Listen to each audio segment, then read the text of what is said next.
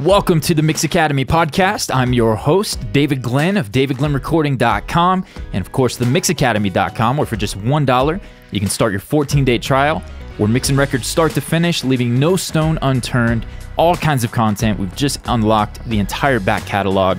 3 new courses are in the site: reverb, delay, special effects, hours upon hours upon hours of mixing related content. If you're looking to step up your mixes, there's no better place than themixacademy.com. We're here today for a special interview. We've got my man, the myth, the legend, Mr. Paul Salveson, otherwise known as Salvo in the industry.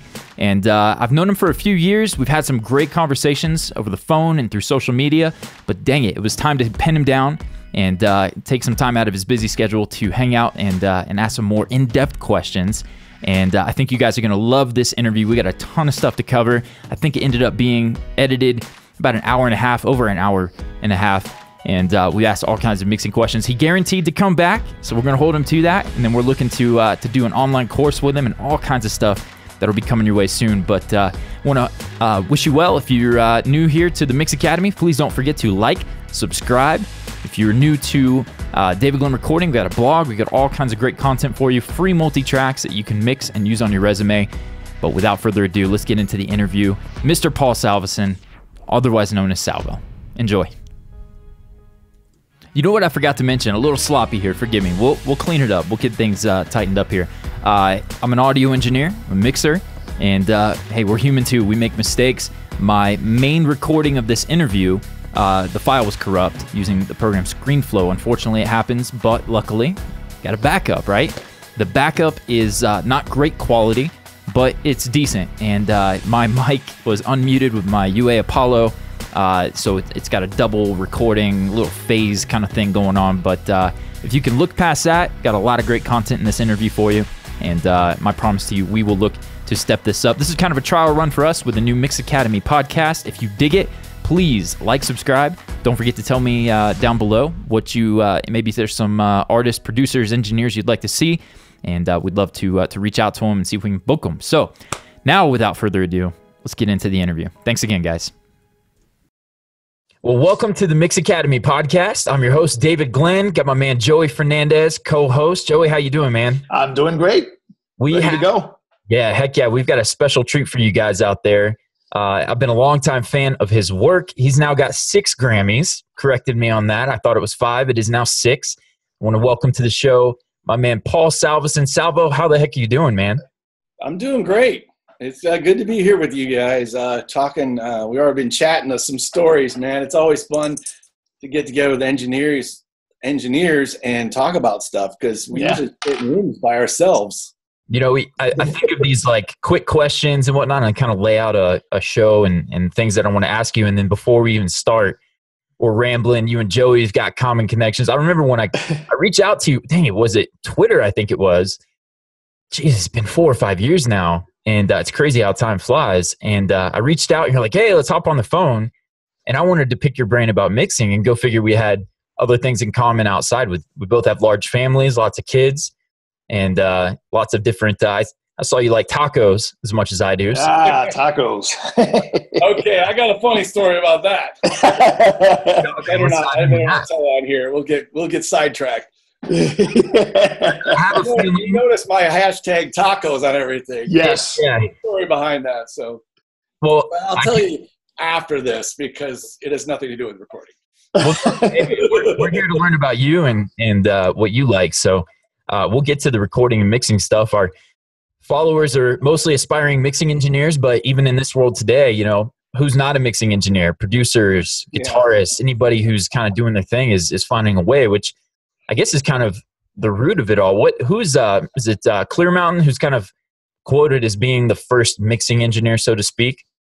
And I was watching some interviews with him and some of the stuff with his history, and guys were just kind of becoming mixers as a necessity to, you know, making the music sound better before they released it. And then lo and behold, we have the modern day mixer. So everybody's a music fan here, and I've got a whole bunch of music questions from both members in the Mix Academy and myself being a fan of your work. But I want to give people a quick rundown. Your credits include the likes of, man, all over the place. Little Richard, Israel Houghton, Mercy Me, William McDowell, Royal Tailor, James Fortune, Jonathan Nelson, Steve Winwood, Donna Summer, Michael Sweet, and as of late now, Dolly Parton can add to that. Pretty pumped to dive in and ask you some questions, man.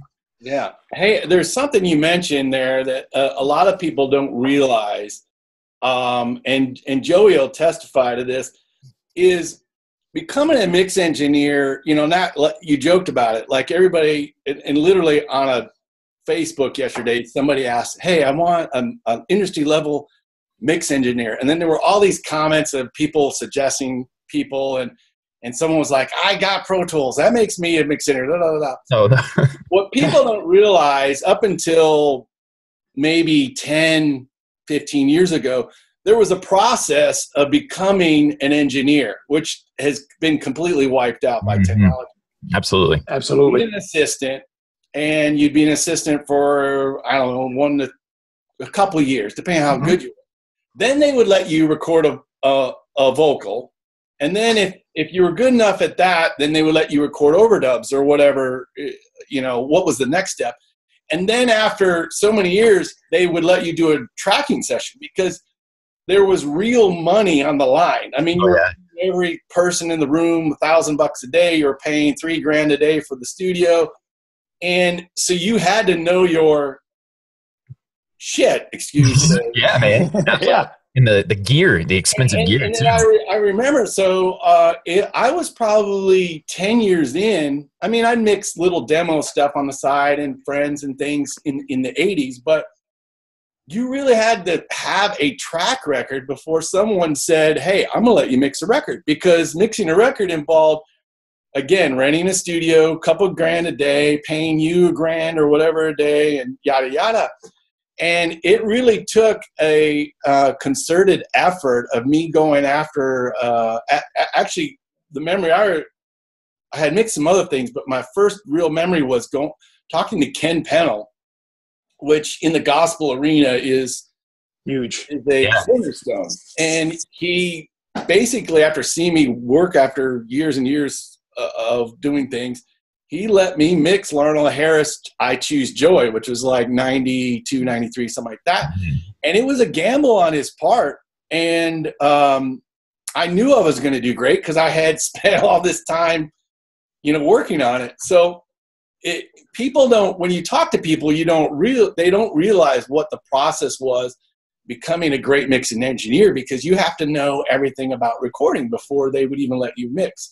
Now it's kind of backwards. I actually had somebody, a friend of mine that did Boys to Men, or did a bunch of Orlando stuff. Yep. In the boy band stuff in the 90s, and he found through a course of friends, I started mixing stuff for him. So he finally came to a record where he actually had to record something. Oh no! And from the beginning, he wasn't all programmed. And he goes, "Hey man, I really like you, man. I dig your mixing, but I would like to try using your recording. Do you know how to record?" Oh no! Wow! Like, what? It seems like everybody today starts as a producer, right? Or a beat maker and labeled producer. Right? Yeah, absolutely, man. Sorry, I didn't mean to interrupt, but hey. I thought I'd lay some context into what it takes to be a great mix engineer. It used to be a process, and now the process is like, it's left to chance. It's all over the place, yeah. And some people get lucky, and it turns out good, but the next record may not be as good, So I just threw that in there. Oh, no. And in the day, as you know, Paul, if you didn't know how to deal with a tape machine, you were in big trouble. Right. You had to line it up, you had to calibrate it. And if you didn't know how to do these things, there was a good chance that you weren't going to work on good projects. You had to have your stuff together. Yeah, absolutely. Yeah. Well, and it went into maintenance and other little things as well. So, but yeah, that's what it took. I was going to say, I wanted to launch something like this for a long time. Joey and I have been big fans of, we'll give a shout out to Dave Pensato and Herb Charwick over at Pensato's Place. I learned so much from those guys in the early days of that show, and I've wanted to kind of venture into the people that I followed. I've listened to your records for however long. for years, and even before I knew I was a fan of you specifically as the mixer or production and mixing and engineering in general. I was a fan of your work before I even knew that you were involved in those records. So to get a chance to kind of pick your brain and go through it, I had mostly mixing questions, but sounds like we need to do a part 2 to this interview, recording and that kind of stuff. But for those listening, man, can you give us a kind of a background? Why music? Where did it begin for you? Joey and I, we were all talking about your days in Chicago before we went live and started recording. But can you just kind of give us a summary of where it all began for you and how you got into music? Boy, this could be a really long story, but hey, we'll kick back and we're hanging out having fun. Basically, you know, in high school is when I really got into music per se. At that time, this would have been the late 70s, and I am only 30 something, but yeah. You know, you'd buy the vinyl and you would put it on the turntable and you would read all the credits. You look at the artwork, who did what. And I didn't, even though I was a lover of music, I really didn't think about being an engineer or recording or whatever. And so I became a lover of music. Everybody says they love music, but I really got into it in high school, and I had kind of a cool little stereo that I put together. But what happened was I graduated. I was a rowdy student in high school, and they had a problem with me because I got straight A's and everything, literally straight A's. But I was the rowdiest person in high school, and I went to a private school. And they said, "Hey, man, why don't you graduate early?" You know, they wanted to get rid of me. So they rigged up a way for me to graduate as a junior, and I thought, well, I'll go into computer engineering because that was the next, you know, I could see that was smart thinking, yeah, thing, right? So I went to an engineering school in Texas, and I absolutely hated it. I didn't realize it was all math. And I was learning Fortran and all these kind, you know, and I literally I canceled like half my classes, started watching soap operas, yada yada, whatever. And I came home that summer of '83, and my next door neighbor, his dad had a band called K-Ace, and they would play these gigs, and it just so happened they needed like a sound guy. And so they're, hey, you like sound? Will you want to run sound? So they would sneak me into clubs because, you know, at the time I had just turned 18 and, you know, you had to be 21 to be in a club. So they sneaked me in the club and I would run sound. And they would freak out because, you know, I would mix it and then I'd add a little delay in the right places and the verb. And they just loved it. And then they would hand me like a wad of cash at the end of the night. Hey, nice.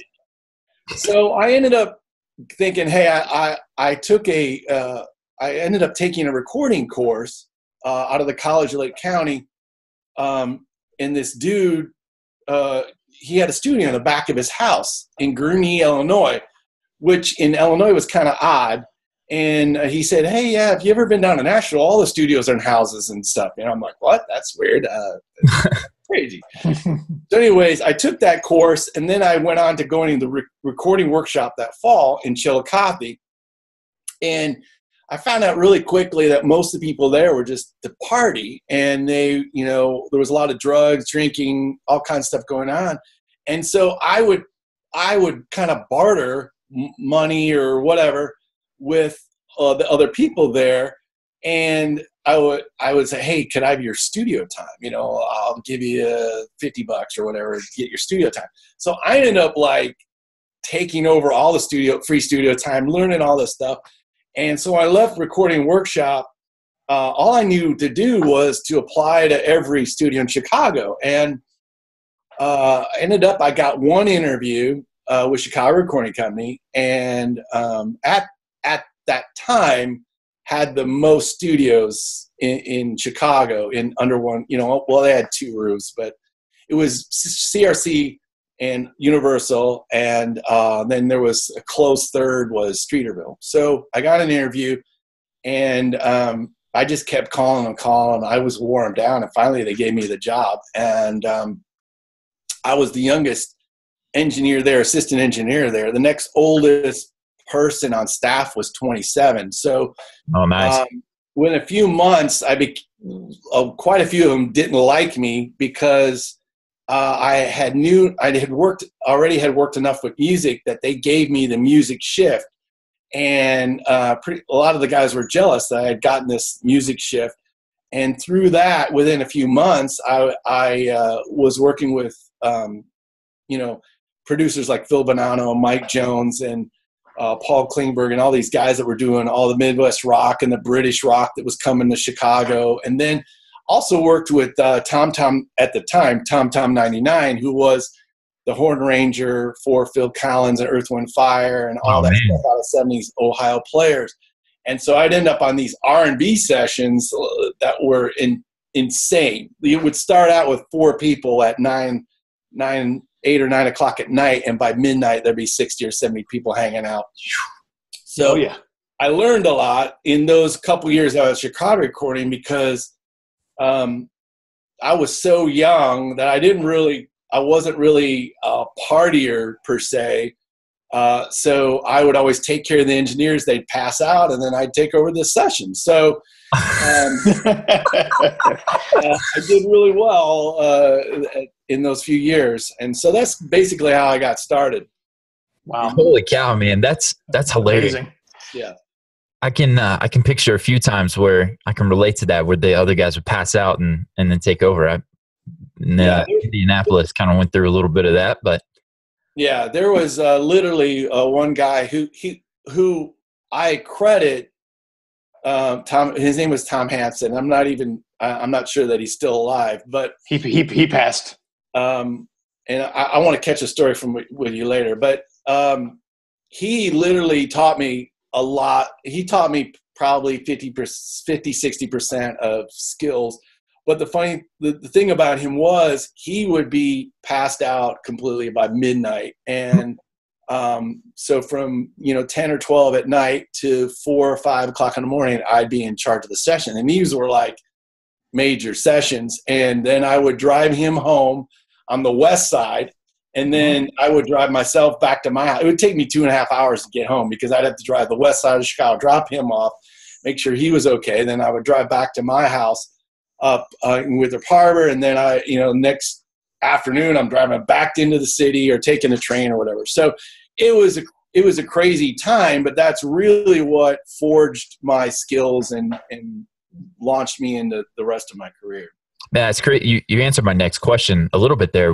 Forgive me, what was his name again? Tom Hansen. Tom Hansen. Okay, because I was going to ask you about any influences or mentors that kind of helped you along the way. Aside from Tom, was there anyone else that back in that day kind of shaped? Yeah, well, there was a couple. Phil Bonanno, too. I got to assist. He actually had his own assistant, but I would come in as a second to the second or an additional help and hang out. And he didn't necessarily interact with me personally, but I would pick up things that he did and other engineers. Also, the studio manager at Hank Newberger, at CRC, Hank Newberger, was really good at showing us stuff. He was patient. Nice. I mean, I at 18 to 20, 21, whatever I was there, I was a jerk, snot-nosed, little punk kid, and he really put up with me in that time. And I have since talked to him a long time ago and apologized for being a jerk. But they really the guys on that team at CRC really poured it into me. One of the Jim Cogan was another assistant. He mostly did day stuff with like McDonald's and Budweiser and all those things that were really big in the 80s. So those were that's really where I got rolling on that whole team there. Man, that's awesome. So you're working with all these bands. You mentioned Earth, Wind, and Fire, and when Dave Pensado featured some of their stuff, I went and that was one my parents didn't pass on to me, but I went and got big into them. And I'm curious, what's your taste in music? So you've worked with a huge variety across multiple genres. What's in your, if you were to go into your car, what's going to start playing on your Bluetooth? Well, doggone it, you would ask me that this week. That you're not working on. It's changed here and there. I always default to Sting and Peter Gabriel. Nice. And some of the British things like that. I do like pop, some pop. I mean, recently pop is kind of, it's almost offensive to me in some ways. I mean, I like the sounds of it. I actually, because I've been in Nashville since 1987, and I literally have done no country music at all. Wow. I don't know. I didn't know the secret handshake or whatever it is to get into country music. I mean, I worked with I worked on a Glenn Campbell record once, and I worked on Russ Taff's country record. And there was one other one I'm thinking of. But recently I just started doing some stuff for Dolly Parton. And so it led to my curiosity to actually listen to country music, because I had never really listened to country music. Okay. And then basically country music is, old country and new country or whatever. So very different, yeah. I actually, the last 2 weeks, funny you asked me this, if you get in my car, it's a new country station in my car. And I've been listening to it because what's funny is I don't know any of it. Oh, wow. Kind of refreshing, because I'm like actually hearing something I never heard before. But the other funny thing is it's basically old rock. Like, it's rock. It's a rock pop thing. It's not country. I don't know how they get away with calling it country. And I've been listening to that. But there's seasons where I change. Like, there was a season a few, maybe 10 years ago, for some crazy reason, I was mixing a lot of rock and indie rock, hard rock nice. things. And I'd leave the studio and I'd put on classical music, because I just had to listen. I generally listen to opposite of whatever I've been working on or whatever. But I always default to stuff that has not so much a genre, but some kind of a groove, has space. Like a lot of black gospel or R&B stuff that has some kind of a groove, and there's actually talent. People playing is what I generally default to. But it changes. I really am one of those people that really doesn't have something that listens to the same thing, because the stuff that I grew up with, I really can't listen to anymore, because I've heard it. I have friends from high school, and not to diss them or anything, are probably still listening to the same thing they listened to in high school. Yeah. And I can't deal with that. I want new stuff. Mix it up. Yeah. I'm always listening to new stuff. I'll scan the charts on iTunes and listen to the top 5 songs in each genre, and kind of pick things that I like about each thing, even if it's not a genre I listen to. Yeah, nice. So that was kind of a crappy answer, but anyway. No, that was awesome.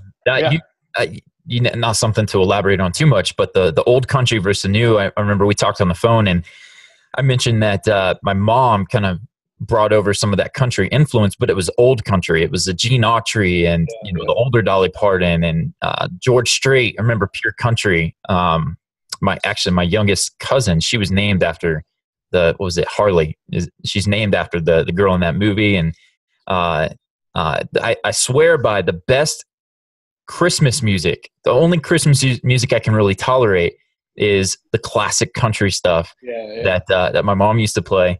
But then I'm a huge Keith Urban, Rascal Flatts, the pop rock, like you said, modern country stuff that now is 808s and crazy claps and all kinds of stuff, which I like, because I do enjoy some of the pop stuff. But well, if you like that kind of old country music, did you check out the India.Arie Christmas record?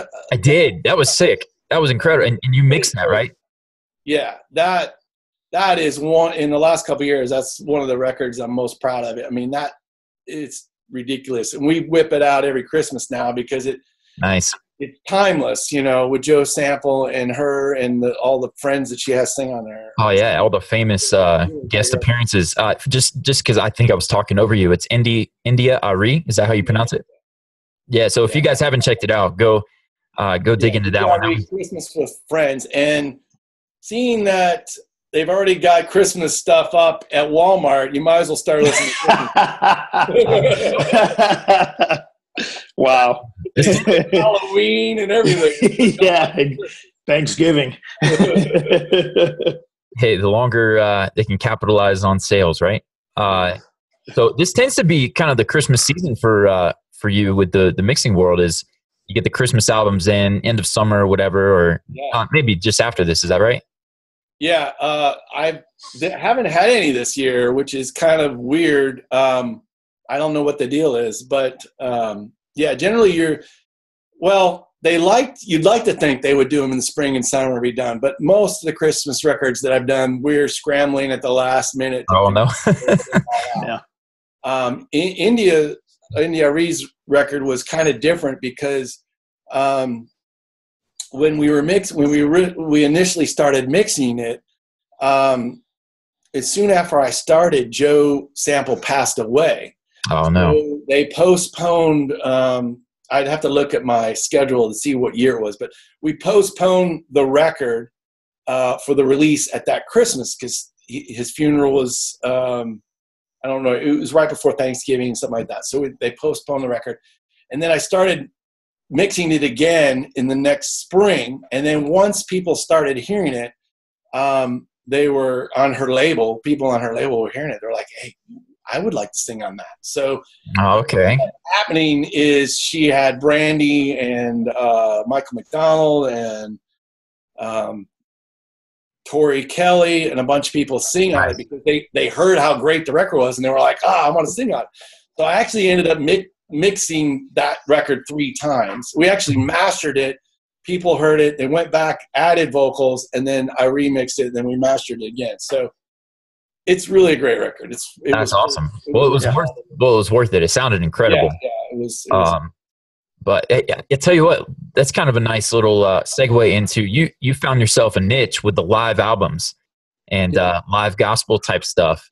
That's how I first came to know you, and then I'm listening to with my kids are playing Royal Tailor and some other stuff, and so you kind of made your way into our home in other ways. But what percentage of your projects nowadays would you say are the live records versus studio? And then do you have a preference either way, or do you like to mix it up? No pun intended. I don't have a preference either way. They both present their own challenges. What's interesting about that is I did Israel's probably the very first breakout record was that New Season, which was like 99 or something like that. And that was kind of my first, that time was kind of my first experience starting to mix live records. Nice. And somehow that record, New Season, had a ground, what do you call it? It had roots the following. It didn't really bang and hit the streets and everybody loved it. It was kind of this thing that slowly grew. And then we went and we did another level and it grew even more. So I started mixing more and more live records. Black gospel and mega churches started doing them. And what really kind of sealed the deal is when we did Alive in South Africa. Oh, man. That won a Grammy. That basically was when that's when, you know, kind of the floodgates opened up and all these, I started doing like all kinds of live records. So I like them both. I mean, there's not really it's more, to me, it's more about the music. I like the music. The music's great. Nice. And fortunately, I very rarely get a record that I don't like. And it's been quite a while, actually. I remember the last time I fired myself off a record, probably a couple years ago, where it was just so bad and they were being ridiculous. And I was like, I'm sorry, someone else might be better to mix this record. So. That is the most humble way I've ever heard that put. I fired myself. Yeah. Dude, hey, and sometimes that's the right call. I'm sure maybe you can speak to your experience of why you say you fired yourself, because I've fought that in the past and just tried to make a couple projects work. I can think of a couple right off the top of my head, and I should have just walked away. That's something for our followers to learn from theirs. I mean, the thing is, you're good at there's something that you're really great at, right? A niche in your mixing, and you too, Joey, whatever you do, what niche is, right?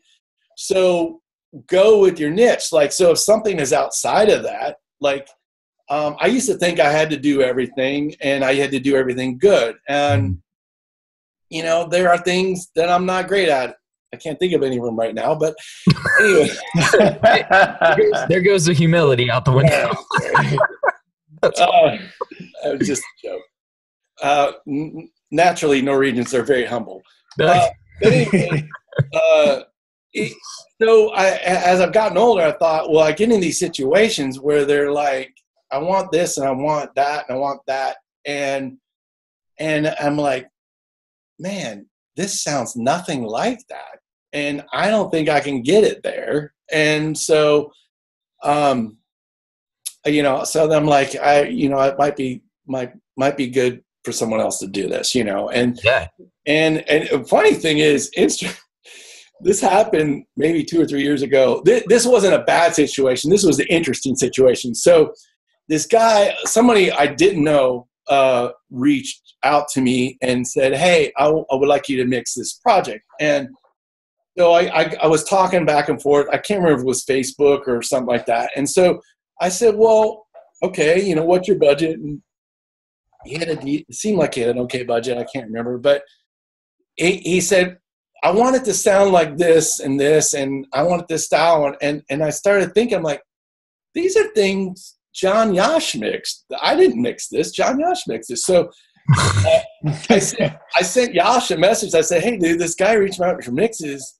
and can I give him your email? And he's like, yeah, why do you give me your email? I'm saying, because everything he likes is stuff you've done. It's not me. And so I gave him John's number, and I don't know if it happened or not. The guy might have turned out to be a fruitcake, but sure. The point is like, why fight something that isn't you? Like, if somebody likes what Yash does, let them go to Yash. Like, if they like what I do, then I'll do it. But there was this fantastic situation where it'd be a band, and they were doing a Christmas. They were doing some new record, and I had mixed them previously with another producer, and I won't say any names, but it was some kind of urgency of trying to get this record done. It was right before Christmas, and they sent me some songs, and it was crap. I mean, it was literally crap. And it was a band that I had worked with before, and it was even like they were like, I only got a couple days into it, and I already could tell something's not going to go right here. And I was on the phone, and they were talking about, yeah, we really want this turned up in the chorus, and I'm like, that's the chorus? Like, literally, like, the way they had arranged the song, I was like, the B section was the chorus, and what I thought was the chorus was some other section. So this light bulb went into my head, and I waited about a half hour, and I called the A&R guy, and I said, dude, this might be better if someone else mixes. Oh, no. I'm really not feeling this. This is not good stuff. And it was a bummer, because it was like a good chunk of money I was turning down, but it was also Christmas. So I was like, I want to enjoy Christmas. I don't want to be fighting with these people over Christmas. So I turned down the mix, and even though I had spent 3 or 4 days on it, and I'm halfway through this story, and I'm wondering, why am I telling this story? Anyways, this is why I'm telling this story. So months later, the guy either gets let go or something from the record company, and he's no longer A&Ring, and now he's producing himself. So he calls me back and goes, "Hey man, I really like to produce this live record I'm producing." And I'm like, "Cool, man, that's awesome." He goes, "Hey, I really respected your decision. Oh, okay. To fire yourself off a record because it wasn't going well." And then later on, one of the singers in that band came back and said the same thing. They're like, "I could not believe you did that. That was awesome because it really did suck." So my advice to you, if you find yourself in that situation, just get out, because even if you end up finishing the record, they're still going to dog it later, of all the trouble or whatever. Why damage the burned bridges? And I can think of a couple of people we know, mutual people, that I'll take the hit as well. I didn't handle communication and things like that. I learned some life lessons in working with some people that it sounds like I should have said no. I was the yes man. Yes, yes, yes. And that bit me in the butt a few times, but that's great advice. I think I can learn something. It doesn't happen that often. It really doesn't. Sure. Yeah. It does happen. So especially earlier in someone's career where they're still trying to figure out the direction and where they want to go. A lot of times you're thinking about wanting to be good at something you're not, and you're also thinking about the money, Yeah. And you'll take it for the money. And we've all done the kids, right? I still do it. But so food for thought. That's all it is. Yeah, absolutely. That's awesome. Well, it might be a weird segue. I kept thinking about, we were talking about recording. There was a specific album I had in mind. I was curious if you did it. I'm pretty confident Yash didn't do it. For those of you guys listening, John the Yash Man, the incredible mixing engineer. Actually, let me ask that question. Do you ever look to Yash? It sounds like you're connected, your friends or whatnot, or acquaintances. Is that accurate? We don't see each other very often, but when we do, we usually have a good chat. I'm curious, is there in the back of your mind, or maybe the two of you, is there like a sense of healthy competition between, because you guys are right there? I mean, Black Gospel record comes out. Did Yash do it or did Salvo do it for the longest time is what I was thinking. I don't feel it as a competition, but I mean, I guess if you, in the back of my mind, you think you always want to do your best. And I don't know if that's, you want your best to beat his best. It's not the forward in my thinking as to I'm competing against Yash or anything. Yeah. I don't feel it that way at all. I really don't. That being said, to interrupt respectfully, can you ever interrupt respectfully? You have very different sounds. Like you have sounds. Like he's got a certain thing, and then you've got yours, and it's almost like what you said earlier. If somebody wants his sound, you pass them on. Why try to fake something that you're not doing? Just force. That really frustrated me a lot in Christian music. It still happens, but it seemed like in the 90s that was like every day it was like, hey, let's make this sound like Alanis Morissette. Hey, let's like yada yada. And I was like, oh gosh, somebody did. I'd have so many arguments, and conversations about it. I just got tired of it. So I mean, I don't feel. Generally, we don't feel that competition. Recently, there was a friend of ours, an engineer, passed away, Dave Schober, and he was a great guy. We would have lunch and we would compare notes and talk about techniques and things. We would do things, and we'd always learn something from each other. And there's always a little bit of competition, but even if you think he did more classical stuff, more choral stuff, I did, more Black Gospel, pop and independent stuff. So there is a little bit of competition because you want to brag about whatever you're doing lately, but there's also that thing you get when you talk. And there was this stupid thing that I do, and I told him about it, the way I print stems, and he's like, holy crap, man, that would completely change my life if it did that. And That's awesome. We were like, we should have lunch more often. But anyways, at his funeral, of course, was a lot of musicians and producers and engineers. So there was this moment where there was like 7 or 8 of us, all engineers, standing together after the funeral. We're like, hey, how you doing? Yeah, we're all looking kind of old and things going. Yeah, I'm still working, and and because there was more of us, you don't really generally get in deep conversation, but there was still somewhat of a camaraderie there. Like, nice. Yeah, we're still doing it. We're keeping at it. So I don't know what answer to what question that was, but anyways, it was. Yeah, no, hey man, sounded good. Yeah. Just talking about the healthy competition. Oh yeah. How it sounds like there's a sense of that, but not so much in the forefront, and how more of a camaraderie, which I would say still exists to a degree. Social media makes it easy for people to get kind of pissy with one another, which sucks. But at the same time, to look on the bright side, there are a lot of, Joey and I, our friendship was built on the online, connection. And now we've been friends for, 4 or 5 years. And as much as I've learned from him, he's probably learned from me. And absolutely. So, but well, I've got some questions here. Moving into specifics about the mixing process. How do you feel about talking about some of the ways you mix things? Oh yeah. So I guess the first one, because we'll segue out of that. What's that? Nothing. I'm joking. So I'm curious, since you do so much of the live stuff, do you have any like consistent challenges or things that come your way that you routinely have to address, or that you've got good at addressing, that are unique to the live recording kind of world? Yeah.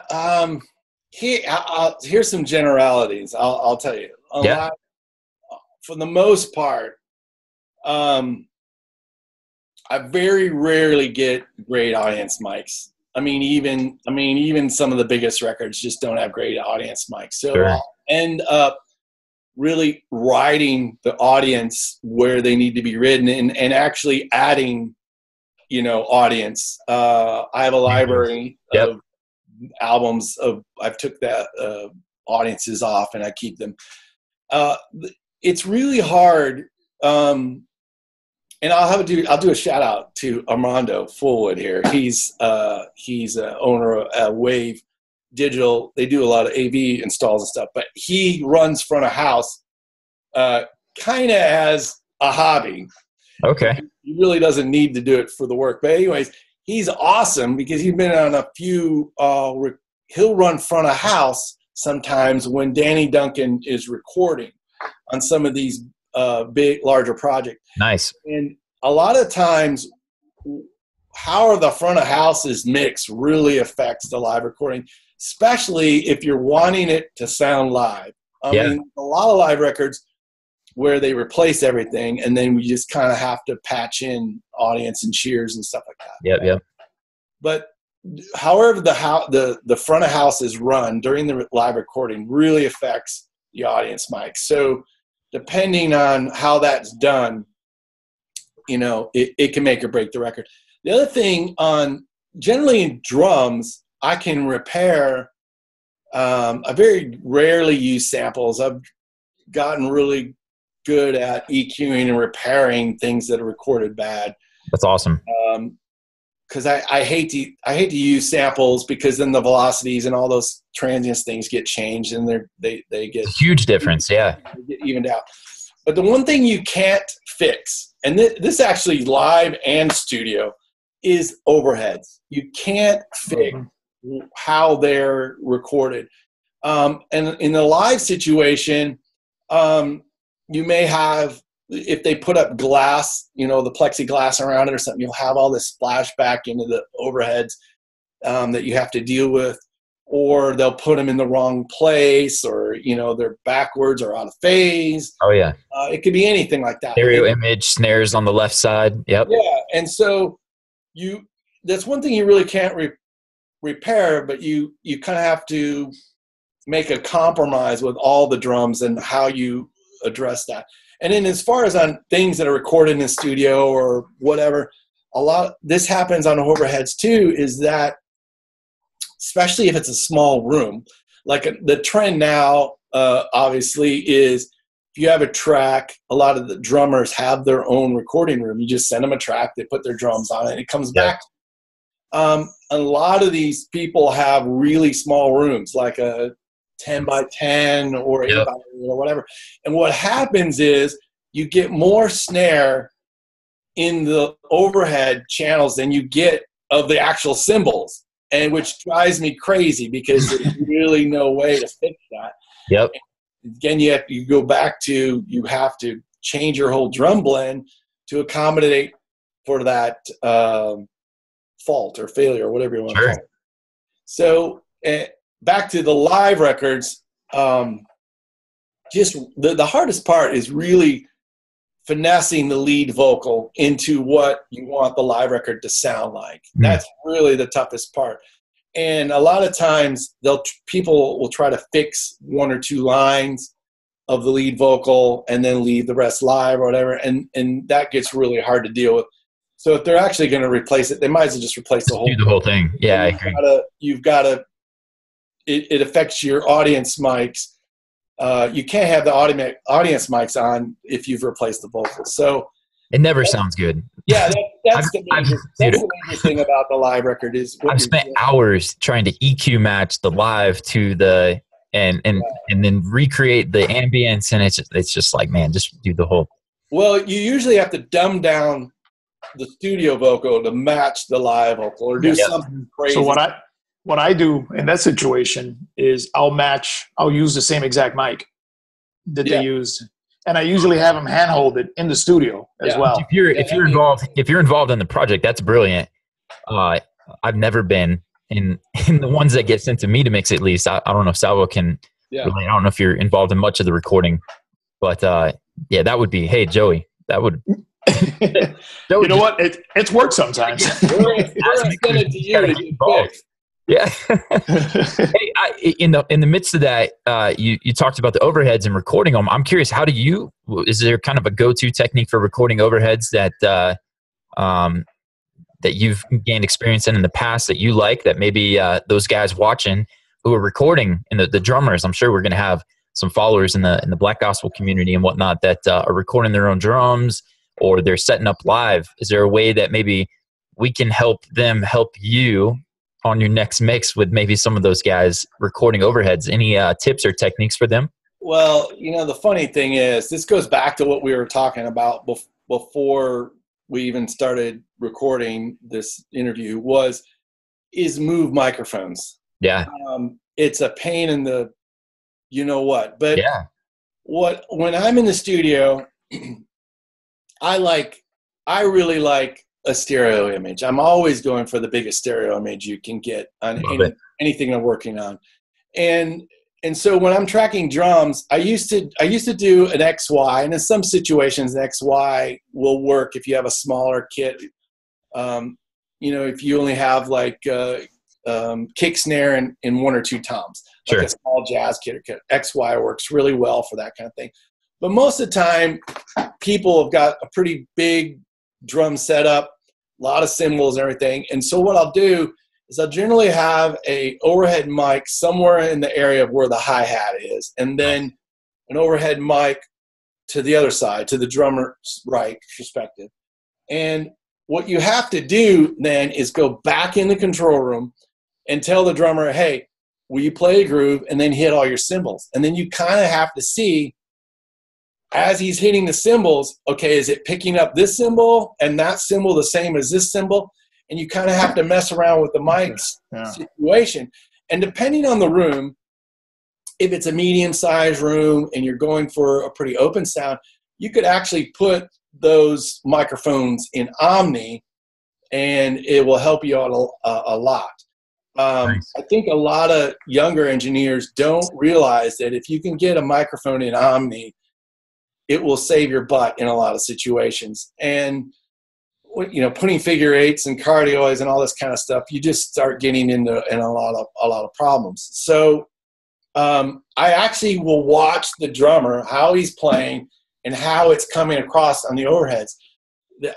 to me, the overheads are really they're incredibly important to the overall drum Oh set. man, yeah.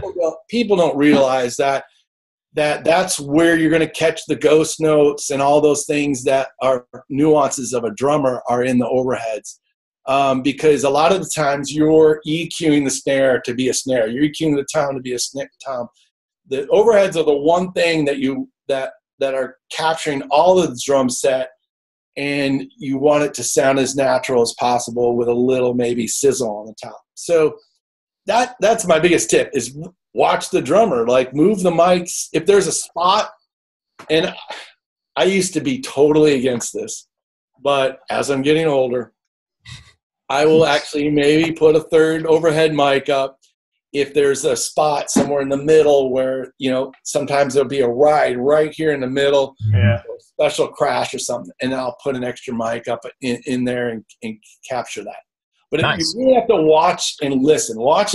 Engineer, man, in any kind of tracking situation as an engineer, just watch and listen and try to, put two and two together and see what you need. That's the best advice. I mean, there's no formula because every room is different. Every drummer is different. Every drum set is different. And, Sure. and you don't always get the same microphones to work with. So Yeah. I don't know if that makes any sense, but Yeah, it makes a lot of sense. And Sorry, go ahead, Joey. No, I was going to say that in gospel also, it seems like a lot of drummers are requesting for the ride mic to be mic'd separately as well. And you have to deal with that too. Yeah. Yeah. Which it does help. I mean, if there's a song and they start whacking the ride, and depending on where the ride, it depends where the ride is at,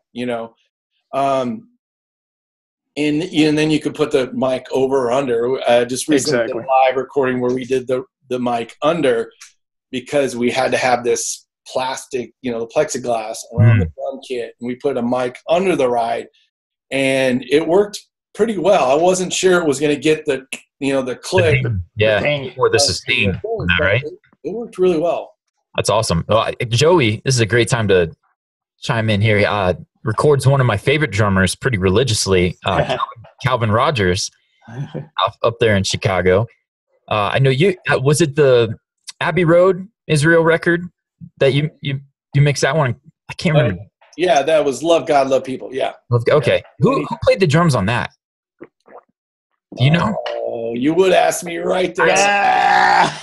Because it seems like so many of the gospel drummers take influence from Calvin. And so it's become to where it's like, okay, well, did Yash or Salvo mix that?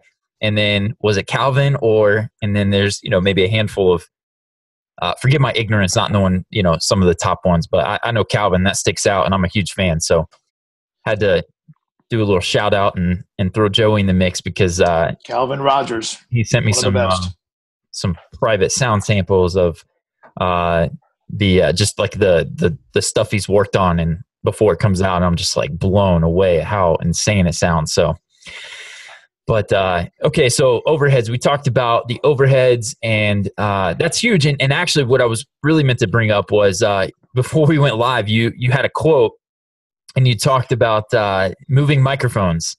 And I'm gonna defer to you. I told you it wouldn't be as clean and impactful the way that I would bring it up in the interview, but since I didn't record it at the beginning like a doofus, I'm going to ask you, do you remember, what I'm talking about?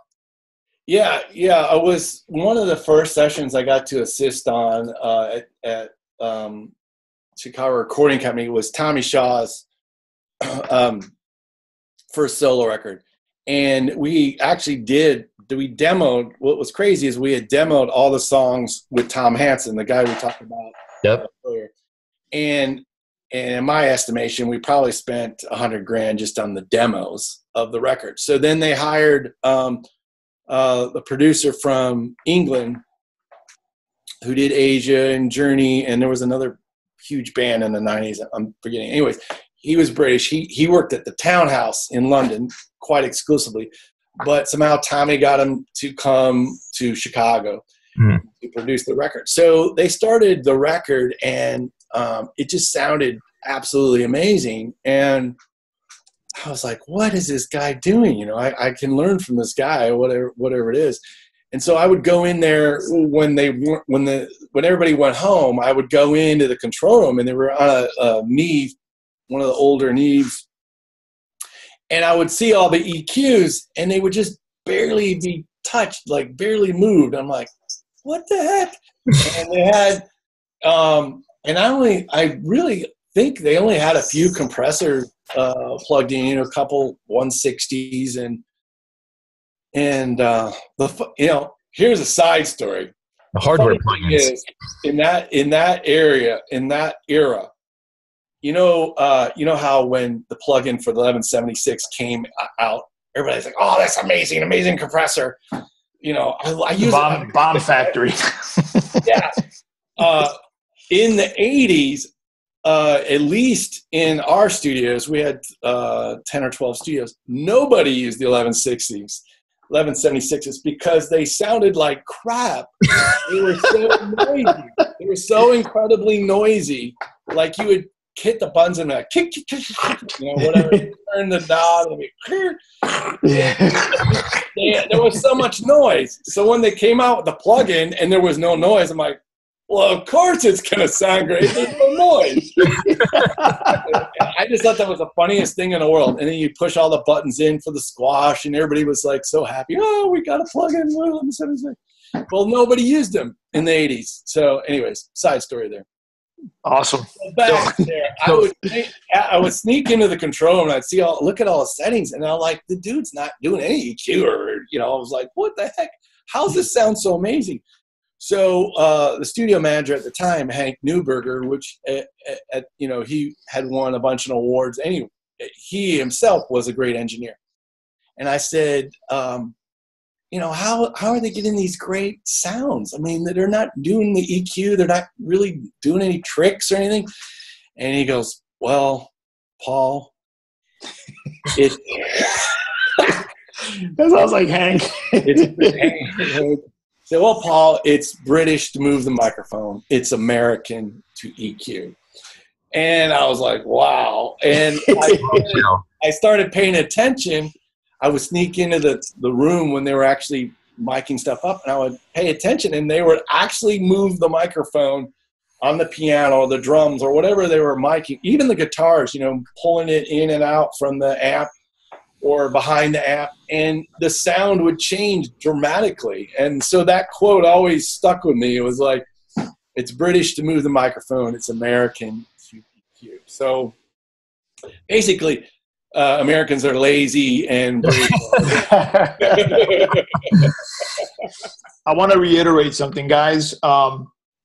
Listen to what Paul just said, because that is extremely important, to not be lazy, move the microphones, and listen. Critical. Yeah. That's great piece of advice, Paul. Thank you. Yeah. Well, you know, it's so simple, you forget to listen. Like, you get caught up in what a plug-in looks like, or a piece of gear looks like, or how it, you know. The problem is that a lot of people start using plugins as crutches, and, you know, we're not listening for phase anymore because the plugin could do it now, you know, et cetera, et cetera, et cetera. So there's no excuse. You know, the ear is the final decision. And definitely moving mics around makes a huge difference. You got to use the microphones as EQs. Yeah, pretty much. Yeah, and to kind of go off of that, a lot of young engineers ask me for advice. And what's the most important piece of gear in your studio? It's your speakers, because it's what you're listening to. They're even more important than an interface or computer or rack. It's what you listen to every single day is really important. And another thing and this is another piece of advice I've told young engineers, and I don't know how many people have taken me up on this, but a huge thing us older guys were able to do was mix on a board.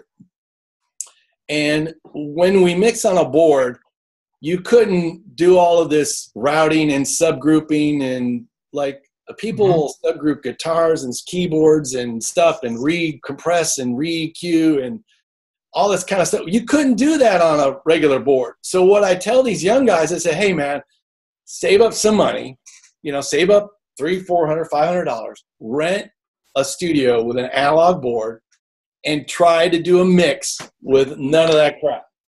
Like literally sit there and listen to what you're doing, because one of the stories, you were talking about Al Schmidt before we were recording. One of the stories was a friend of mine was Dave Schoberg, actually, was a friend of Al Schmidt's assistant. And he was sick like a couple of days, or had to do something a couple of days. This is years and years ago. And so the assistant was like, oh man, I can get to run the session for a couple of days. It wasn't a competitive thing. It was just he got to be more involved those couple of days. So what happened was like the second or third day, the assistant engineer was doing a rough mix, right? And he was like, he got it on the board, and it wasn't in the box. It was on the board. And so he's doing all this stuff, and he's like, yeah, that sounds really good, and he spent a few hours on it. And so later that day, Al comes in, and he's like, oh man, how things going? They're like, oh, things went great. Yeah, blah, blah, blah. So they start playing back the rough mix, right? And they're listening. And while Al's just listening down, he kind of just does a little this. And all of a sudden, the assistant admitted it just opened up. Everything sounded amazing. And it wasn't a plug-in. It was just a matter of changing the balances and moving things around. And it goes right back to what you said. You got to listen to what's going on. You really got to listen. And with Pro Tools and DP and Logic and all that, we end up looking and watching the waveforms and the little things, and it would really help just to close your eyes and listen. So no, that's awesome. To beat a dead horse, just listen. Yeah. Yeah. I think I'm guilty of contributing to this a little bit as well, because you go to YouTube, you go to online tutorials and things like that, and it's a beautiful thing, YouTube, and the way that we can find, we were talking before we started recording, if you want to learn how to work on your car, save some money, whether it's oil or the brakes or whatever, or headlights like I alluded to, you can go find that stuff. But there's doing it, and then there's teaching it. And it also opens up the door for so many people to teach before they have experienced it, or what am I trying to say here? So like for me, my wife, her background's in education. She almost had a PhD before we had our youngest. And so I take the responsibility on that for her not having a PhD. So I give her props and brag on her. But she talks to me all the time about it's kind of like love languages with relationships. There's also the different ways people learn. There's the kinesthetic, the physical touch, the auditory, visual, et cetera, et cetera. And so you go online. And so my background, how I learned originally was with an inbox, and hey, here's an acoustic guitar. You put a mic right here, and then the guy plays. It's an electric guitar. You put a mic in the center or whatever. There wasn't as much, move it off access or whatever, or back it up a little bit and move and this kind of thing. Some of the training that I got into early was very like stationary, like, hey, you put this here, you do that, you hit record, you get a good level. And it was very like simplistic and basic. It wasn't a lot of feel or use your ears. And so something that we're doing at the Mix Academy is to try to take that kind of stale instructional stuff and shift it away from the psychology of the social media. How can you keep someone on your site longer? How can you keep someone engaged in the platform longer? And say, hey, here's an article or here's a video on how to do this. Now here are the files.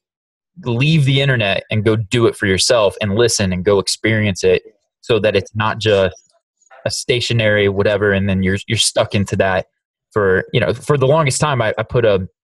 It was a stereo mic acoustics, and you put in front of the sound hole and put one on the 12th fret, and you tried to make it work later, as opposed to taking your ear and going down and listening, or holding a mic and putting headphones on and walking around and moving the microphone to get the sound, and then moving on from there. But anyways, elaborating more than necessary probably, but well, we're all guilty of that because, you know, in life is just faster and faster and faster and faster. And you're done. You're wanting to get the drum sound before everybody gets hungry for lunch, or you want an acoustic guitar player so he can go home to dinner, or, you know, whatever. It's always a rush. And those things, you know, take time. It just takes time to do that stuff right. And there's no way around it.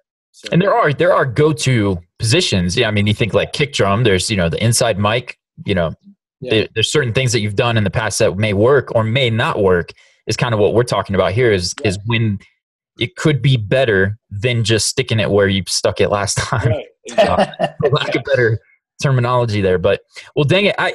Man, it's been awesome hanging out. I want to get into some stuff with your mixing process. I had a whole segment here called Inside the Mix. I think what we're going to do, because of time, I don't want to keep you longer than I promised. I'm going to skip that for now. I'm going to ask, can we invite you back so that we can do like we'll do maybe like an online workshop. Yeah, this is a blast. All right, we had a little bathroom break, so I want to interrupt real quick to remind you that the show is going to be brought to you by the MixAcademy.com, my membership site. We're mixing records from start to finish, rock, pop, gospel, indie singer, songwriter, you name it. If you're looking to step up your recordings, your mixes, your masters, no better place than the MixAcademy.com. You can start your 14-day trial for $1, get you in full access. It's not a little teaser. You get full access to the site. Go in, download all the stuff. We got the whole back catalog available now. Go check it out, and then feel free. If you enjoy it, we'd love to have you part of the family, and we'll see you soon in themixacademy.com. I think Salvo should be done by now. We'll go back to the interview, and we'll see you soon. Thanks again, guys. All right, so we're back after a quick bathroom break, and we're gonna do this. I've got a segment that we're gonna hold off on, so you guys who are wanting to know kick settings and snare and how do you do this and all that, we're gonna tease you a little bit. We're gonna give you some of that, but we're gonna hold off. I've got Salvo promise he'll come back and do a workshop with us where we can open up a mix and break things down and get really down and dirty with it. But for now, we're gonna move on and do some rapid fire questions. Most of these I kind of selfishly created, but we got a couple in here from Mix Academy members, and I'm sure Joey's got some as well. I know he had a question about live mics and proximity, but we're going to kick it off, man. Salvo, you ready for some rapid fire? I think so. Yeah, game show style. You got the Johnny Carson mic going on. So I had a question. Do you ever use references when you mix? Are you ever listening to either stuff you've mixed in the past that people liked or other mixer stuff, or are you just going off the cuff and whatever feels good? Generally, I don't listen to references. I mean, if someone sends me something very particular that they're looking for, I'll listen to it. But generally, I like to just, when I get a session, I like to put all the faders at 0 or whatever and listen to it one time down, just like that. And then nice. Subconsciously or whatever, I kind of hear what I want it to sound like, and then I kind of go from there. Just get to work, right? Yeah, I'd rather do that than I had early on in my career, I had a lot of bad experiences with people that would send me the demo, right? We've all had this happen. And they would be in love with the demo, and so then you would be stuck in the parameters of that demo, and you couldn't make it sound better than the demo. So I want to have a clean first impression. So if they, even if they send me a ref, I may listen to the session down first and then listen to the ref. Okay. So I can have some kind of objectivity. Because for some reason, they've hired me. Yeah. And a lot of times they forget that I'm the expert. You know, they want me to mix it, not their idea of what the mix should be. But correct. Not to sound arrogant, but that's really what my job is, you know. Yeah. So they come to you because they like your taste, they like what they've heard, and yeah, absolutely. And you answered my next question was about the client's rough. Are you interested in their balances? Are you listening to that? Do you ever go back to it for painting positions or anything to make sure that what they've been living with, you not only blow away, but kind of respect anything that they've done there, or are you just kind of? Well, you brought up an interesting topic. If they really listen to a ref, I'll listen to it. And it's really hard to glean from it what they're hearing. A lot of times they'll say, well, listen to the ref. And, I listen to the ref. I'm like, the ref sounds like crap. About the ref? That's generally my thing. The vocal will be really loud or something, but they're listening to something inside of the ref, not the mix of the ref. So I'll try to listen to whatever the thing is inside of the ref that they're wanting to hear. But you brought up panning. Panning, and you may not want to hear this answer right now, but that is one thing I will fight to death on. Drummer's perspective. Well, and on anything, vocals, guitars, everything. That and volume are way more important to me than EQ and compression sometimes. And so if someone says, man, I want you to move the panning over to here, I'm like, do we really have to do that? If you told me, hey man, turn up the guitar 10 dB, I'd be like, yeah, sure, why not? But if you say, hey, change the panning to the other side or whatever, I'll be like, because when I'm setting up a mix, everything on the left for me has a counterpart on the right. Mm-hmm. And I really keep 10 to 2 pretty wide open because that's where I want the lead vocal or any kind of lead instrument to be in. And I'll get people to send me a session with these crazy pannings, and I'm like, you can't mix like that. Things don't gel.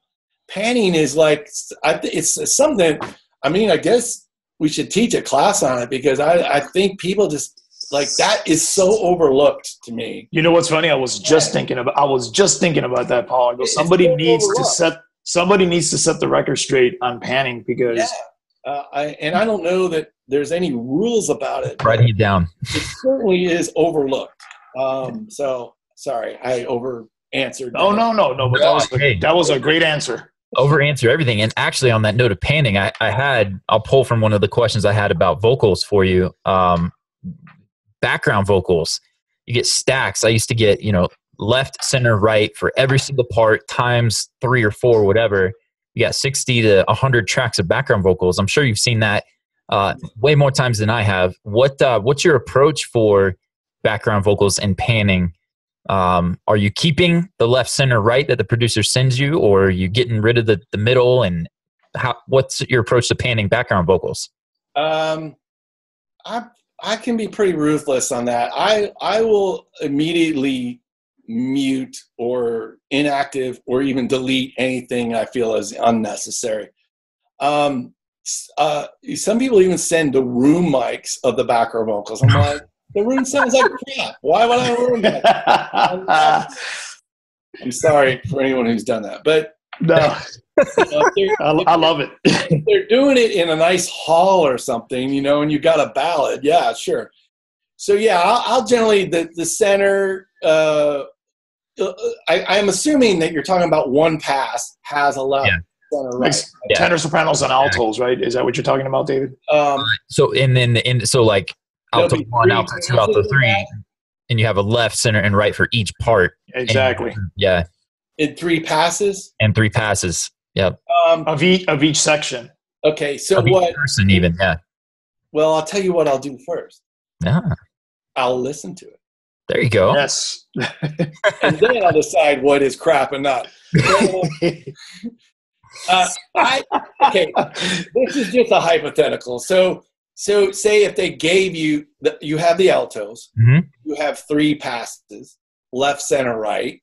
So you have 9 tracks, but you really only have 3 passes of altos, right? What I might do is, depending on how it sounds, I may take the left of the first pass, the right of the second pass, and then put the center in the center of the third pass and see how that sounds and see if I need more or less. Okay. Most of the time, I won't need more, and that'll be great. I actually, in the grand scheme of things, I like 3 passes of something because then you can do a left, center, right. But I want them to actually be 3 different passes. Yeah, nice. So I may try that. And then, so if you have the same thing for alto, soprano, and tenor, what I might do is I might take the center alto and the center soprano and maybe offset them. So you have a little bit more a sweeping thing. And tenors generally, because they're lower, and lower frequencies have a better center. They're harder to perceive left and right on lower frequencies. I may put the tenors more in the center anyways, in between the. Oh, okay. And then build outside of that. I think you told me that over the phone years ago, and that stuck with me. Tenors, and I kind of build it tenors, the baritones, and or baritones, tenors, and then let the girls, the ladies, take the outsides or the high voice falsettos. So sopranos are usually wider. Yeah, alto sopranos I keep. I mean, I really will keep the whole background perspective pretty wide. Anything in the center will be tucked, because I want that lead vocal to sit right inside of the background. And then what I'll do is, the background vocals are one of the very few things I'll actually group and process as a group. Nice. I'll do drums, but that drums is a harder explanation of what I do with the drums. But the backgrounds I'll actually subgroup and compress them and EQ them as a group, especially when you've got 40 or 50 or whatever, like you said. So that's what I'll do. I really try to. If you can go through a mix and decide what's necessary and what's not necessary, or what is not as important, and eliminate that can help you a lot. Gosh, dang it. Now I got to change the hot seat question. What's that? I'll ask it here in a minute, and we'll get to it. You said, go through anything that is unnecessary or is gosh, all right. So next question. What would be your, I don't know that you sent these often, but I actually prefer it in the gospel world. If you're sent DI electric guitars, cardinal sin for DI acoustics, even though we have to deal with them sometimes, but DI electric, what would be one of your go-to amp sims for that, to recreate that sound? Are you sending it back and saying, hey, figure out the guitar tone and then send it to me, or are you going to pull open something and get to work? I go through different phases on this. I don't have a pat answer on this. I actually had, my son borrowed it, but I actually had a Vox amp. Okay. Set up to reamp stuff for quite a while, and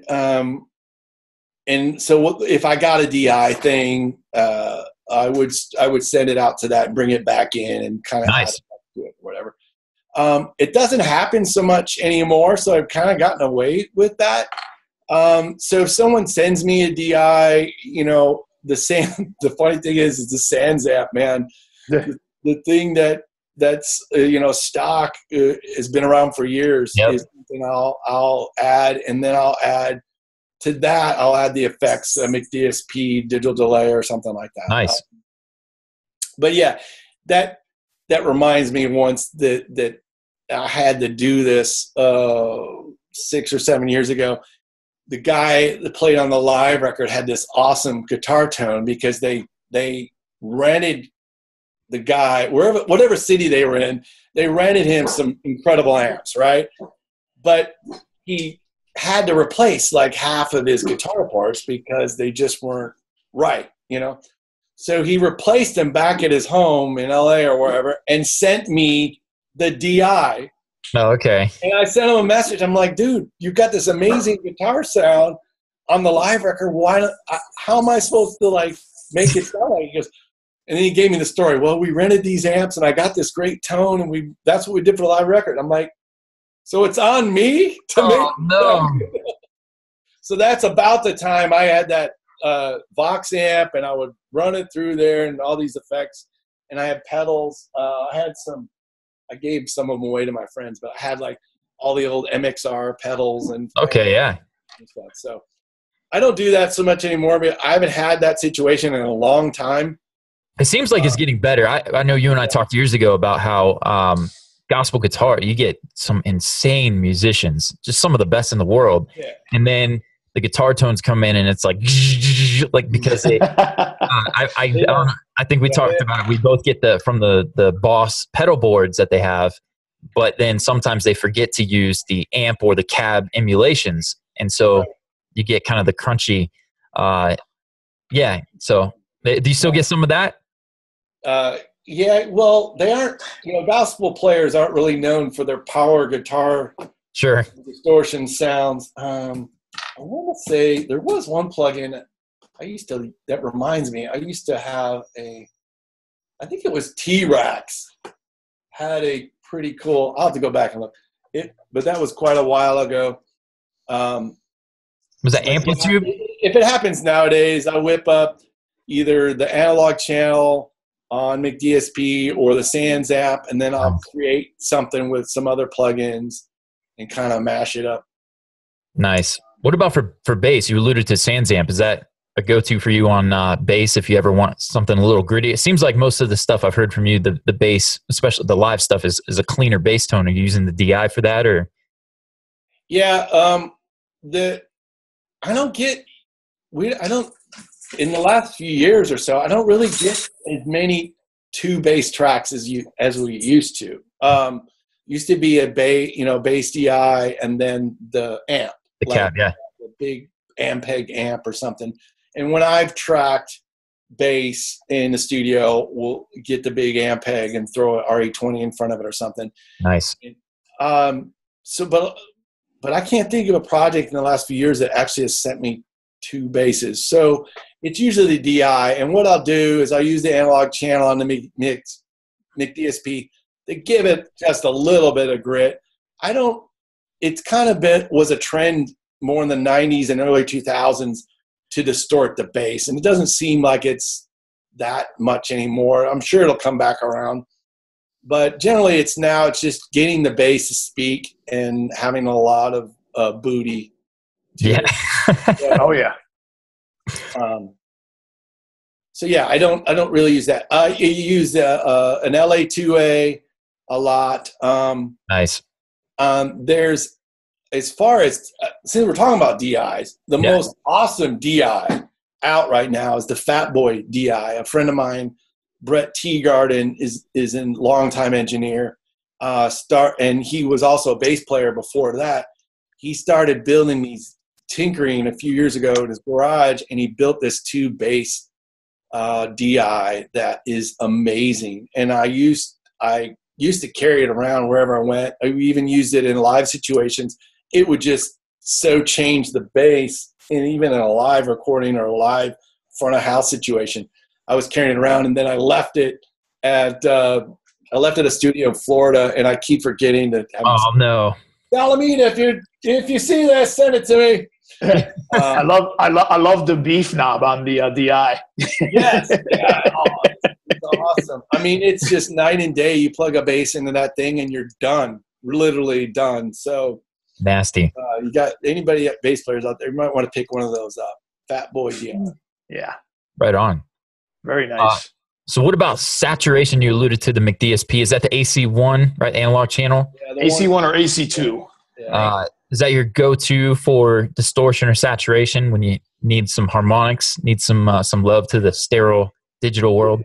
Yeah. I lately I haven't had much. I don't know what these trends kind of come and go, Mm-hmm. and lately there really hasn't been much demand to saturate and distort, whereas 10 years ago you did it on everything. Mm-hmm. So lately I haven't really messed around with it too much. I try to get things to speak better. There's definitely things like loops and perk and things like that where I'll run through the tape version of the McDSP and try to cut down on the transient, but not necessarily change the sound, but just get it louder without actually changing the RMS of the signal. Nice. Yeah. Okay, a couple more for you. What's your favorite compressor plugin? Just general use compressor plugin. Well, gosh, the one I use a lot is or two or three is the McDSP Ultimate compressor, where you can pick from the Fairchild, like their 500 series, right? It's got the little modules. The Veramu, the Neve, that's my go-to one. Nice. But I'll tell you what, my favorite compressor, and fascinating, I don't get to use it as much as I want, is the Eventide Omnipressor. Okay. You have to get it from Eventide.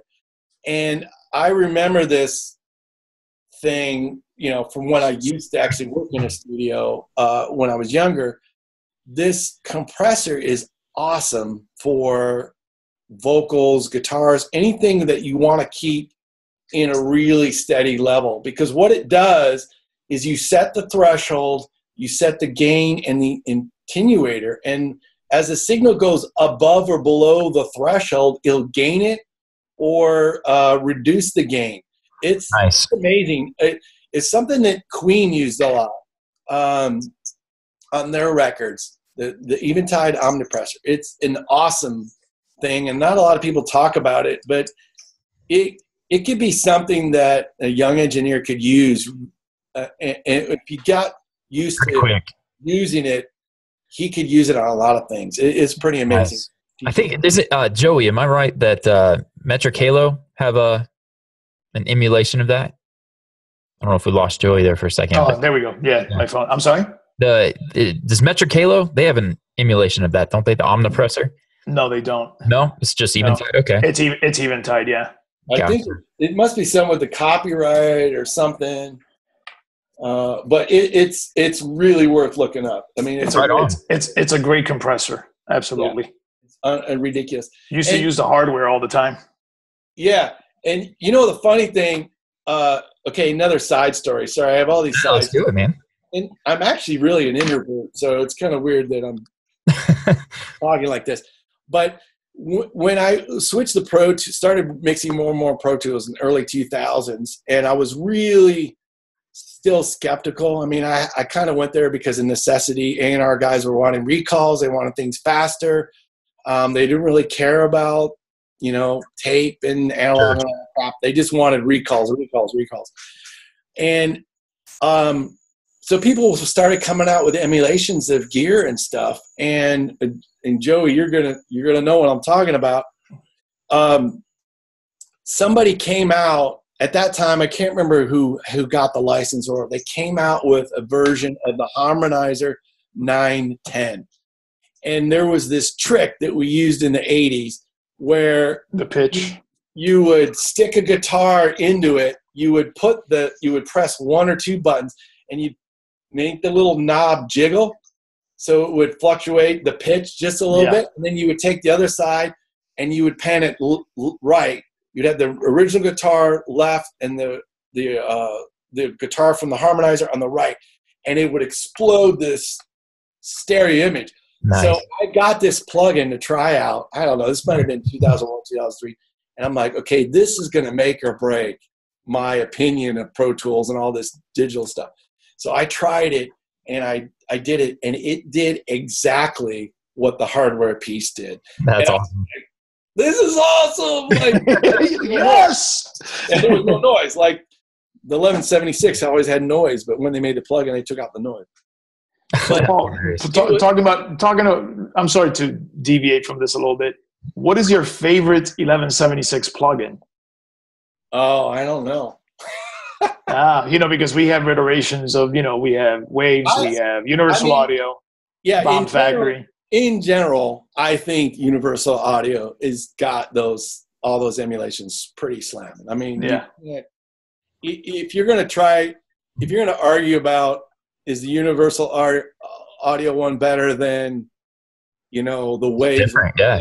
I think you've missed the point. You know, like Yeah, I mentioned before we went live recording that I was watching some interviews with Andrew Sheps, and he talked about how he recently had a mix where he takes a lot of he takes the client's, the producer, the artist session, and he just continues on from where they left off. He doesn't strip everything down and start over. He just kind of takes and finishes it. And he alluded to how they had a Bomb Factory 1176 on the vocal, and then they had a Wave 76 on another one.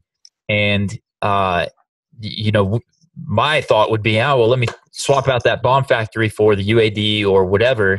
And he said when he did that, and he loves the UAD stuff. He said it was exactly what the vocal didn't need. The Bomb Factory was cleaner and did what that particular vocal needed. Right. So not necessarily better, just different.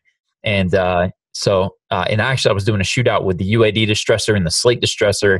I may be wrong. My ears may have been tired, but the UA felt definitely more like the hardware in the sense of just a little bit of that oomph or I want to say grit, subtle grit, not a huge difference. But the slate, Stephen Slate's version felt a little smackier, a little brighter even, and maybe gain staging, maybe input signal, whatever.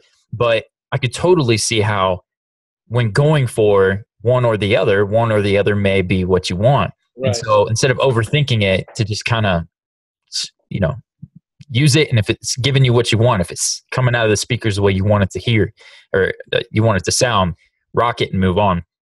Yeah. But which leads me to, reminds me of something David Foster says to people he works with, is that the mix you don't send them, they'll never hear.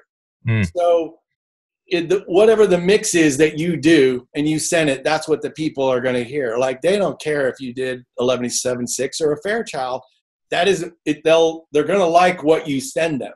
And so we know all these options we have available, and it's up to you to decide as a mix engineer what is the right option you feel is good for you and what you like and what your ears are hearing. And then you send that. They're not going to hear the other version that you think, oh, well, we should have used a Lexicon 480 instead of a AKG spring reverb. That nobody gives the consumer doesn't care about that. They want you to make them feel good. So correct. That's awesome, man. Good stuff. He just gave me the intro to the show. I'm going to take that quote and put that. You're going to start the show off for us. We're having a great time talking music. I know we could go for a lot longer, but we're going to wrap it up. I'm going to segue into the hot seat here. This is a segment that I'm going to toss out a scenario. Could be mixing, recording, whatever. And I'm going to put you in a tough situation, and you're going to have to mix your way out of it. For today, for you, because you have such a niche in the live album world, I want you to picture you've got a producer. They've sent you the tracks. They've gone after the event. So you got whether it's Danny Duncan or whoever has recorded this live, and then the producer is going to go behind the scenes. And now let's picture maybe an up-and-coming or an inexperienced producer, not your Aaron Lindsay's or whatnot. And they've gone and they've layered in Logic key part after, strings and colors and all of these layers. You've got an overloaded arrangement. It's a chaotic mess. How are you going to handle that quote unquote overproduced sound? Okay. And so what is our end game? What is the artist? I guess what is the end game? Is it supposed to be open and live blackout? So picture one of your best live albums, and they've come to you and they've said, "Hey, I love your sound. I love what you did on Israel. You know, I'd love to have that. Here's all my color. Here's all my parts." And so you're going to kind of help them along. How are you going to handle the communication, or how you handle it in the mix? Well, what I would probably do is I'd go with my gut feeling. Like, I'd play the session, like I said, listen to it, go with my gut. And then so we're saying, like, if it's a black gospel thing, we're gonna get the drum slamming, and we're gonna get whatever is rhythmic and giving us a beat, the guitars that are chinking or whatever, and the piano. Those are the things that like really drive that type of a mix, and get the vocals in there, and then layer in whatever the keyboard's part. So it sounds like this guy layered a bunch of, ethereal pads and stuff like that. So what I might do is come up with a blend where that's just in the background, and we still have the general mix of what I would do, and see where he takes the first ref, and see what feedback I get from them for the first ref. And if they come back and say, yeah, that's great, then cool, we're done. Or they say, man, I really want to hear this part that I did, you know. Nice. And so I may mess around with another version or two, and see if I can make a compromise of getting that extra junk into the mix. And if that doesn't work, then I may have to say, hey man, you came to me for this. You want it to slam, you want the drum slam, you want the vocals out front, you want the rhythm part of the thing, but you've got all this keyboard stuff that you've added that wasn't there that night, and you're going to kind of have to talk them down off the edge. And depending on how they react to that, you're going to know, crap, am I going to have to fire myself? or if you can maybe find a way to make a compromise. Now, here's something I'll interject here. Yeah, man. If it's a new client, and this is an advice for younger guys or whatever, if it's a new client, you're always going to want to go more than the extra mile anyways, because you're starting a relationship. And when I was younger, I didn't think of this very often. I was always thinking of the project I was working on and the next project I was working on. But if you can think that every person that you work for could be somebody that you work for again and again the next 10 or 20 years, then some of these things come into more perspective, right? Like we get really upset when they give us a task that seems insurmountable, when you're doing it in just this project. And we want to like tell them they're crazy. No, this doesn't need to be in the mix. Let's mute this, whatever. But if this is a new client and you're finding that you can maybe get to a compromise and maybe be a little more full service to them, this may be someone that may hire you 5 or 6 times in the next 10 years. And if you can keep that perspective in your head and keep your cool, don't, start going crazy and saying you're nuts or whatever, this ain't going to work. And you can think of your long-term projection. So, maybe this is a $5,000 project or a $10,000 project. Well, think this may affect 5 or 6 more of those down the road.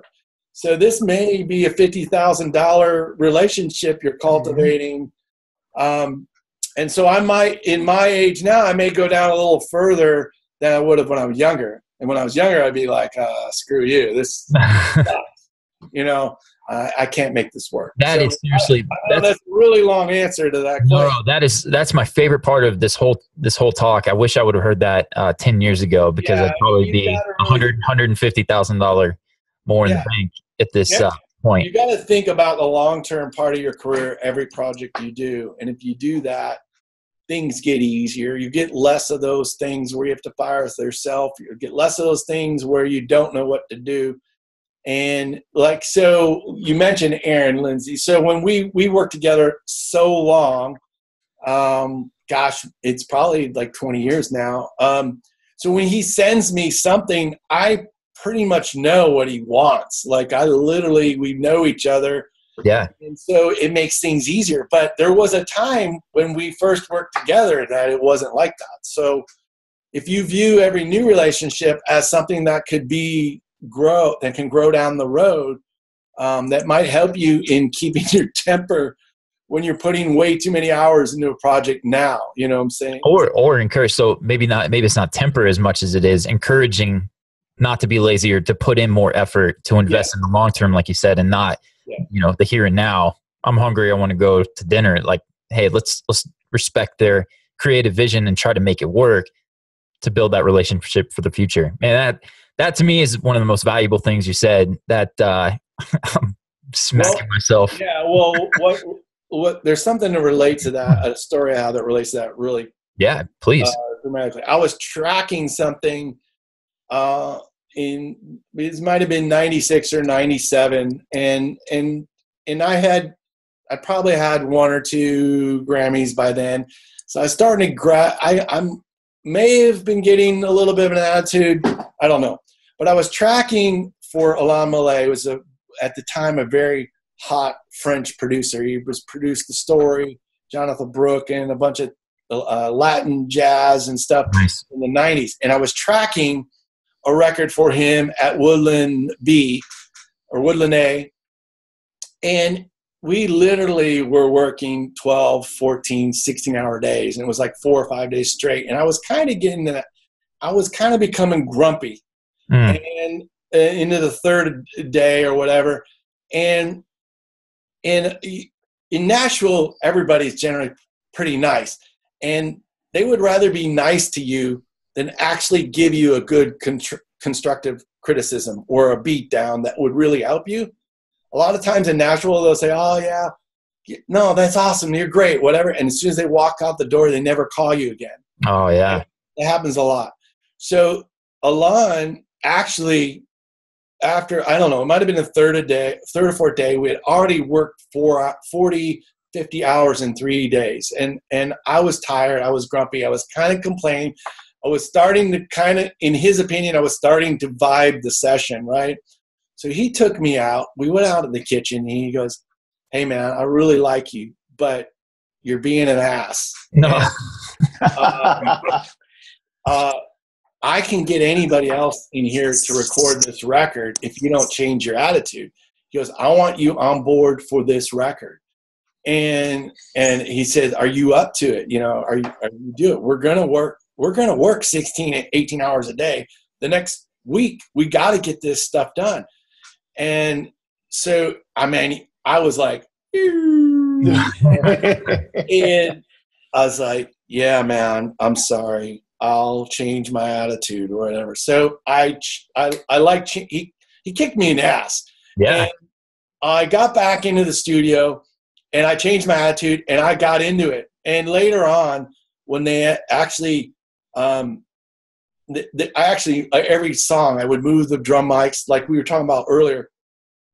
Later on, when he was mixing the record with Michael Bauer, which he's big time, they called me from the mix. They were drunk.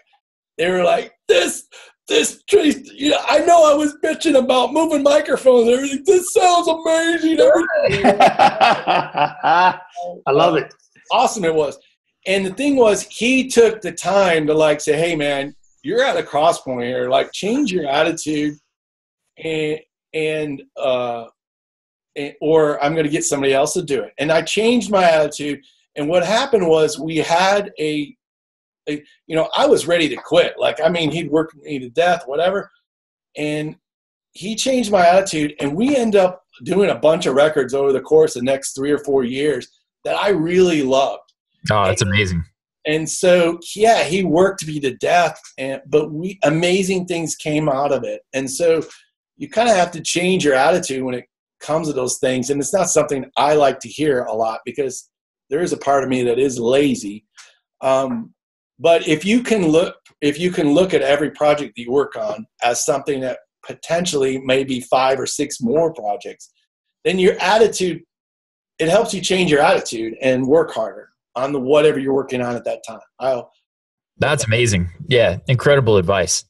Yeah. Dang it, man. Salvo, you are a beast. I'm already thinking we got to get you back for mixing and a workshop. We got to talk recording. And I know you've produced a lot of stuff. How many, in the last several years, have you been able to get out there and produce as much as you'd like to, or? I would, producing is a lot of, compared to mixing, producing is a lot of work. Yeah.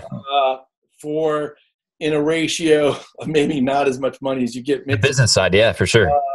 Because you spend a lot of time doing stuff. So I've produced a few things over the last couple years, but I think I might produce more. I'm not sure. I mean, I enjoy it with the right people. I generally like working with people that are incredibly musically talented, and they don't have the maybe the nuts and bolts of producing a record themselves, and I can come alongside and co-produce with them. I enjoy that. The last record I produced, Jen Bostic, she's just amazingly talented musically, and she should very well produce her own records in the future, but at this time didn't have that extra management. And because really when you produce a record, you're managing what everything's going on. You got to keep track of everything. You got to make sure everybody's doing their job and you're going in the right overall direction. So I do enjoy that. I did enjoy that. And I got to hire myself to actually track. So I tracked the record. Which there you go. I miss tracking records, and so it was a lot of fun. Right on. Awesome. Well, Joey, do you have any last second questions for the man, the legend? You know what? We'll continue this absolutely because my questions are more technical stuff, but I'd rather do this, at the proper time. Right on, man. Well, Salvo, dude, thank you so much for taking the time. It's been a long time coming to be able to sit down and hang out, and it sounds like we're going to try to build on that relationship and see if we can maybe get a course or two out of you and maybe some workshops in the future and see where it goes, man. The sky's the limit.